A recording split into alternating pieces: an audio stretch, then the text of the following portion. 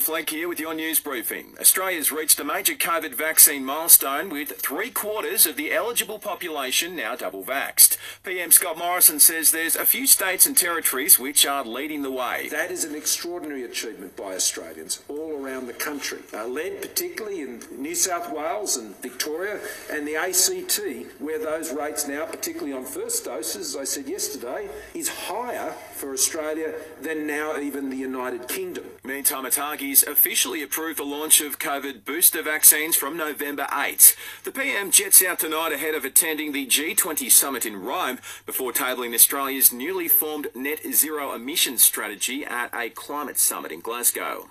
Taking a look at COVID cases across the country, there's been 1,923 and 25 deaths in Victoria overnight.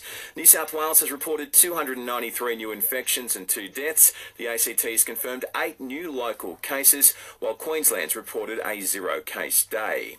And Daryl Maguire's revealed intimate details of his secret relationship with former New South Wales Premier Gladys Berejiklian while giving evidence at an anti-corruption inquiry. The ICAC's investigating whether the former Premier breached public trust in relation to funding bids in the Wagga MP's electorates. Mr Maguire's told the inquiry he and Miss Berejiklian loved each other and discussed plans for marriage and children during their relationship from 2015 to 2018. Get personalised hair loss treatment in 5 minutes delivered to your door. Clinically proven treatment for men and women. 1 pill taken daily. thehairypill.com.au. The world's still waiting to hear from Quinton de Kock after he stood himself down from participating in South Africa's T20 World Cup clash against the Windies Tuesday. The South African Cricket Board's holding crisis talks with the former captain after he refused to take a knee in support for the Black Lives Matter movement. Aussie cricket legend Mark Taylor's weighed in, saying the issue lies with the team-mandated protest. I don't know where his actual personal stance is, but I suspect that this message he's sending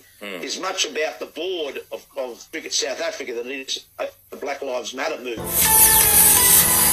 Selling the family home? Miller, Juan and John put you first. This is SAFM weather. A high chance of showers on the Limestone coast this evening as we drop to 12 degrees overnight. Tomorrow, showers easing 15 degrees. Saturday, possible showers 16. For radio podcasts, music and news, download the free Listener app.